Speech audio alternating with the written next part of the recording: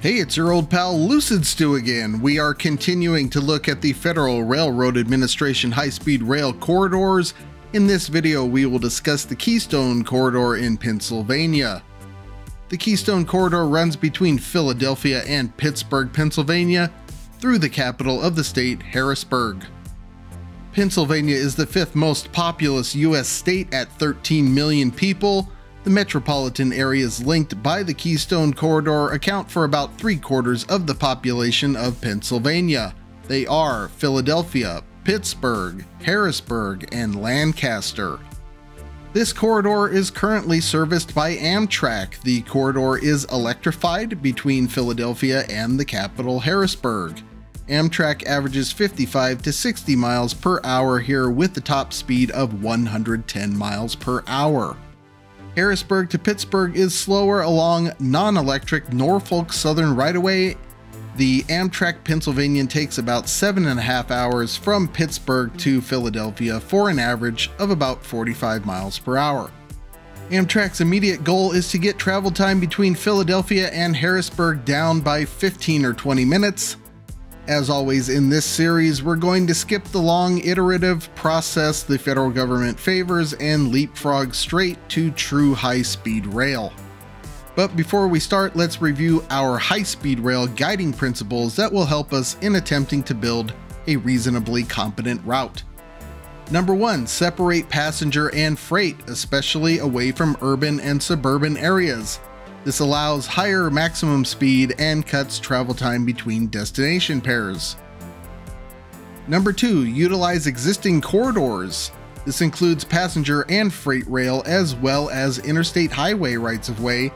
New rights-of-way will be necessary occasionally, but minimizing those avoids delays and additional cost from litigation.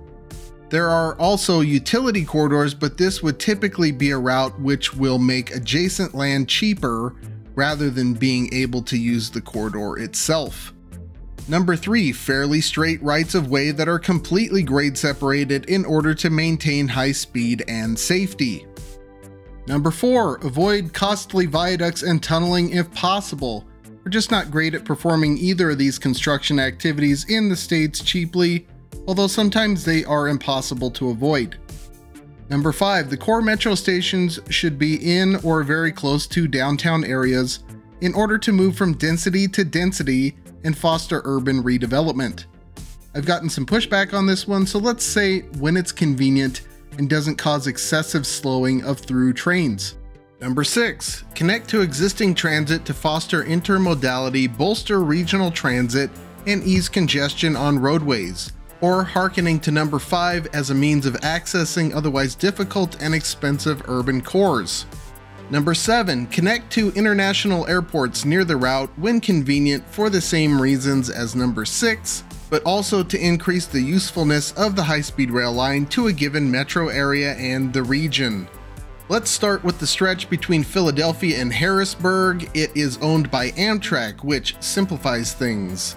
In terms of speed, our main issue here is curves. There are many which restrict travel to under 90 miles per hour and some down to 60. Another issue is interaction with freight, as Norfolk Southern has trackage rights on a portion of this right-of-way.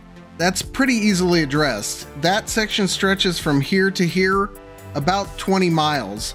Best case scenario, upgrading the interlockings would take care of it.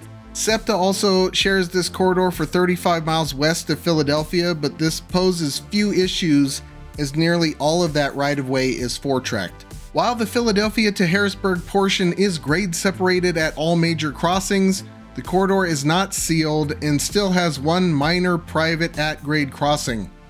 If the corridor were sealed, this is what I figure are attainable average speeds as the track geometry exists. I'm assuming express service would be with Alstom tilting trains. 84 miles per hour on average is on par with Acela service. The eastern end of the Keystone Corridor is the Philadelphia 30th Street station. The corridor also connects with the Northeast Corridor in this area as well. Philadelphia is serviced locally and regionally by the NEC as well as SEPTA. These transit services include heavy rail, light rail, regional rail, streetcars, and bus, most of which hook up at 30th Street. While not the heart of Philadelphia, the area around 30th Street Station is one of the most rapidly developing parts of the city. We talked about connecting to international airports when convenient. SEPTA already connects the 30th Street Station to Philadelphia International Airport, so no need to concern ourselves with that. Instead, let's concern ourselves with the curves between Philadelphia and Harrisburg that are a major impediment to higher speed. This one limits speed to 75 miles per hour 5 miles west of the 30th Street Station. Can't do much about it, it's surrounded by development.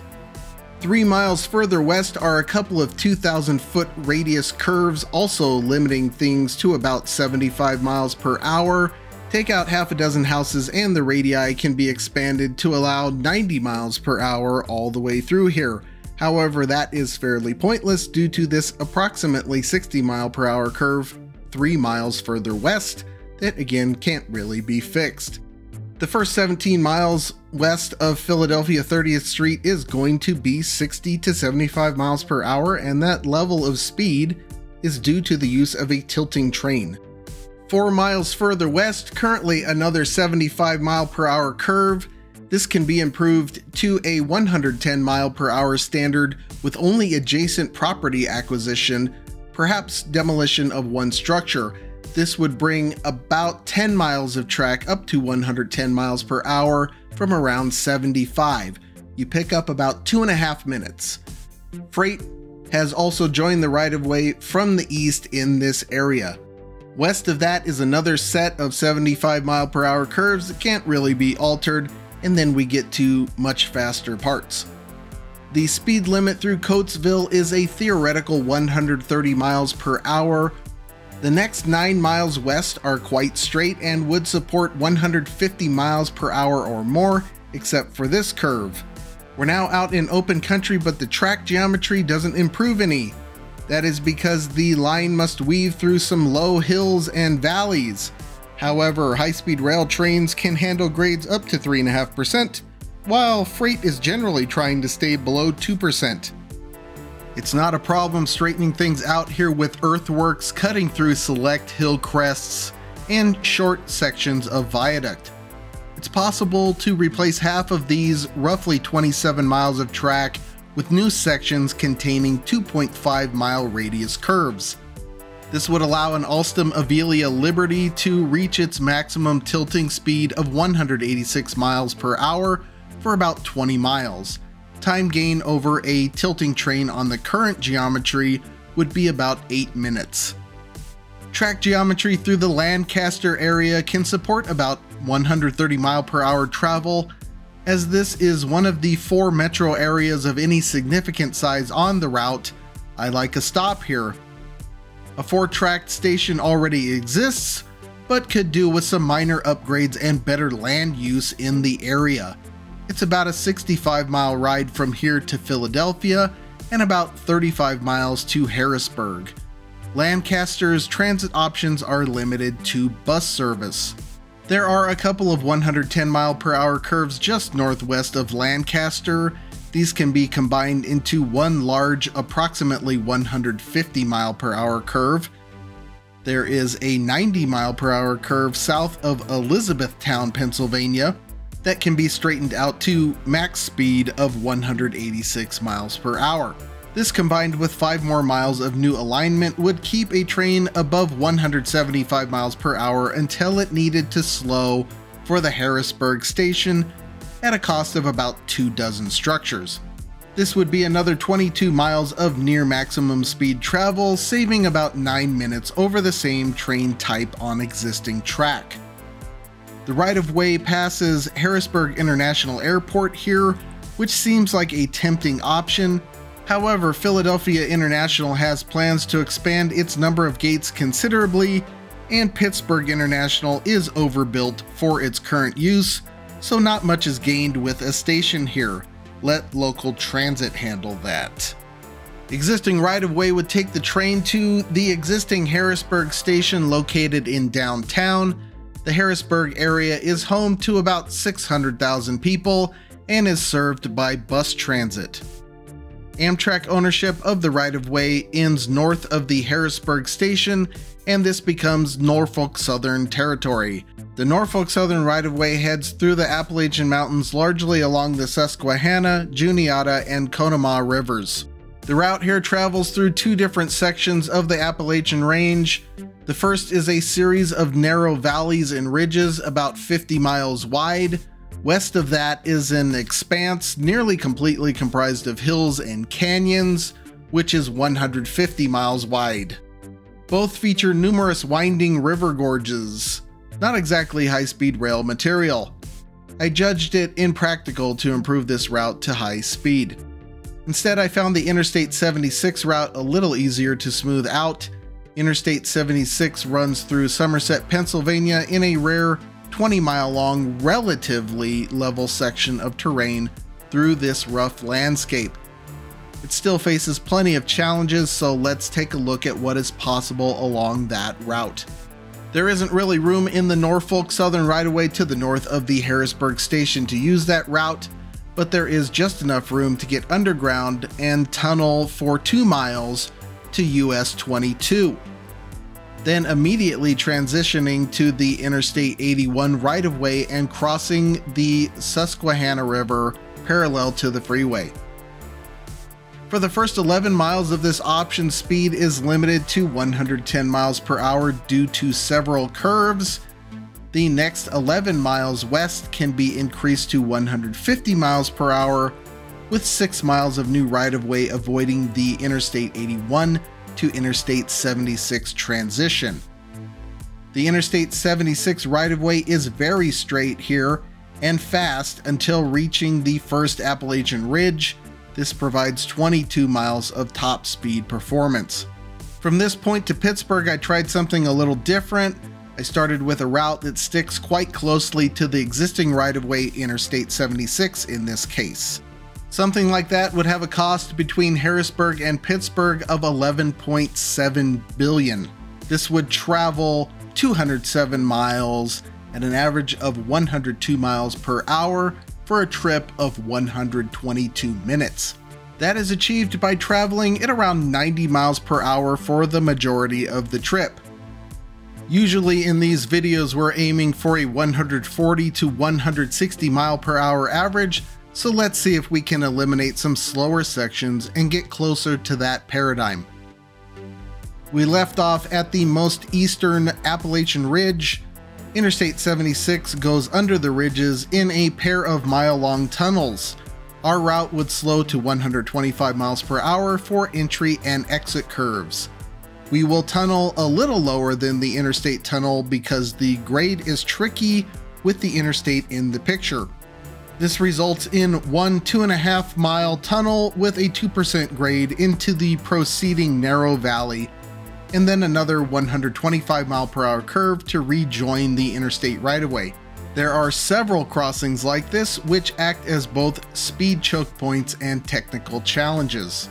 125 miles per hour could be maintained for 10 miles next to the interstate, then slowing to 110 for the next ridge. A 1.25 mile tunnel would be required here, a little simpler with the interstate out of the way. You can see this valley is not flat. Conquering this would require a combination of earthworks and viaduct, but that's the price you pay for speed in a landscape like this. You might ask, why not stay at 125 miles per hour? That's totally possible, but more money. I'll talk more about why I've settled for this version later. Continuing at 110 miles per hour, the next series of ridges is the next challenge. The interstate crosses these diagonally at a grade that just barely works for rail. To go through this at 110 miles per hour, we'll need a couple of miles of viaduct on both ends to keep the grade reasonable with the straighter route. We'll also need a couple of tunnels, totaling about 3 miles to deal with hills the interstate steers around at lower speed. The grade coming down the west side near Breezewood, Pennsylvania is a little gentler. This combined with straighter interstate geometry affords a 125 mile per hour cruising speed starting at the ridge crest. This continues for 30 miles through 3 valleys and across 2 ridges. That is thanks in part to the upper reaches of the Raystown branch of the Juniata River, providing a ground level gap through the high ground. This condition ends because the route leaves the valley and ridge region, transitioning into a hillier area, then ultimately facing this escarpment, which must be traversed to enter the Appalachian Plateau 800 feet up. Improving upon the interstate route requires utilizing this sloping ridgeline, a mile-long tunnel, a 1,200-foot bridge over a creek called Breastwork Run, and then a 3-mile-long tunnel rising 400 feet to the surface, 11 miles east of Somerset, Pennsylvania, and then rejoining Interstate 76. All of this occurs near top speed, which continues to Somerset. Once in the vicinity of Somerset, the city constrains speed to 110 miles per hour for a few miles, picking up again to 150 miles per hour, and then back to top speed a few miles northwest of Somerset. It's worth noting that Somerset is the largest Appalachian town along this route with a population of just over 6,000, so no stops along this stretch.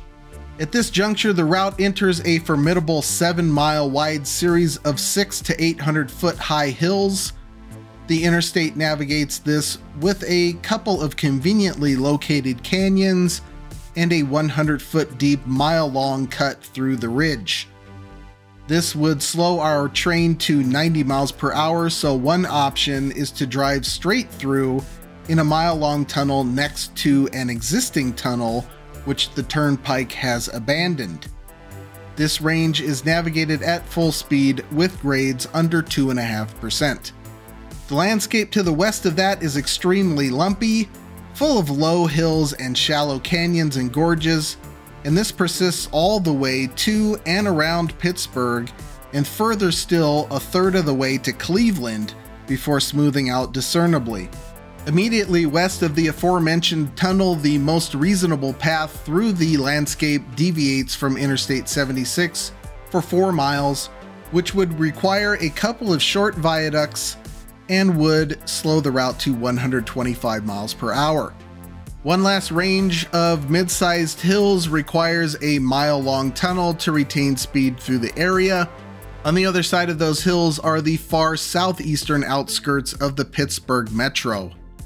As the route enters the suburbs, it would slow further still due to a combination of sticking to the interstate right-of-way and diminishing returns when deviating. Near Adamsburg, Pennsylvania, Interstate 76 and our route enter a long, gentle slope to the heights of the eastern Pittsburgh suburbs. I'm utilizing the interstate here because the Norfolk Southern right-of-way is difficult, and Pittsburgh's bus rapid transit system occupies what would have been available right-of-way 9 miles east of Pittsburgh Union Station. At the apex of Interstate 76, the route encounters this small but prominent hill. I have elected to go around that at 60 miles per hour rather than obliterate it. Not much would be gained by going straight through, and why not avoid this hill when everyone else has? At this point, my route transitions from Interstate 76 to Interstate 376.